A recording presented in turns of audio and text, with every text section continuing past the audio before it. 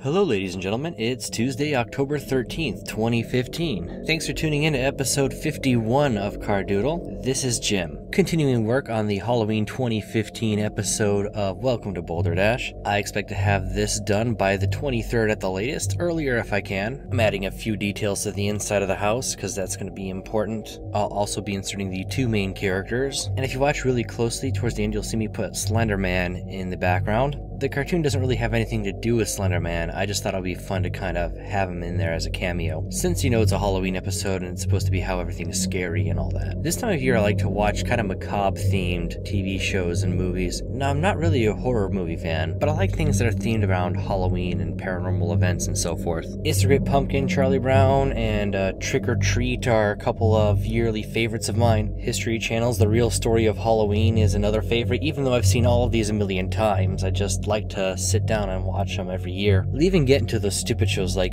A Haunting, which I want to say was on Travel Channel or something. One of the Discovery networks, where they would recreate alleged haunting scenarios, and pretty much every single episode was the same, just with different characters. Or there was a show from a few years ago called like America's Most Haunted or something like that. They basically went around to a bunch of hotels who wanted publicity and talked about the alleged hauntings of those locations. I know, they're all dumb, but it's fun to kind of suspend your disbelief for a little bit this time of year. But this year, I watched a couple episodes of a series that tops them all in terms of how silly it is. You've probably heard of this, it's called Ghost Adventures. If you thought Ghost Hunters was dumb, this tops it. You've got your host with way too much gel in his hair, trying so incredibly hard to seem cool and down with the youth. And he and his ghost hunting partner who works the camera just always seem to attribute the paranormal to pretty much everything that goes on around them. Because to tell the truth, that's their job.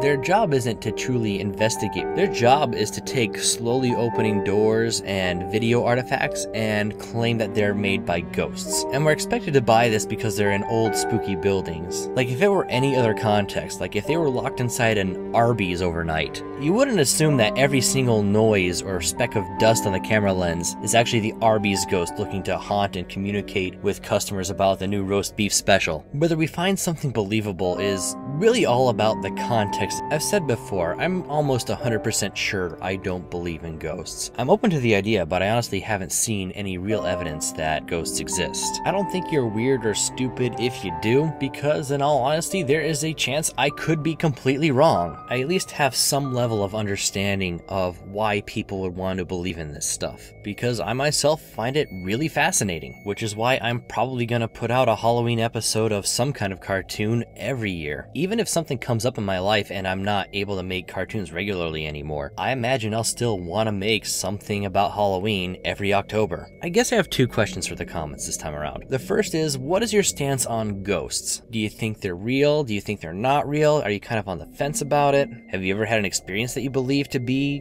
ghost related? And the other question is, what are your regular Halloween activities? Do you watch spooky movies and TV shows like I do? Do you go out to a party? Are you in a neighborhood that hands out candy? Do you decorate your house? That reminds me, I've got a great story about when I was 6 years old and I lived in one of those neighborhoods that kind of overdid Halloween a little bit. I'll save that for next week because it's a really good one. It'll probably take up a whole blog. As always, thank you so much to those of you who are watching. I really appreciate it. Go ahead and comment if you like, and subscribe if you haven't already. As always, do like your mom told you and share. I'll see you wonderful people next Tuesday.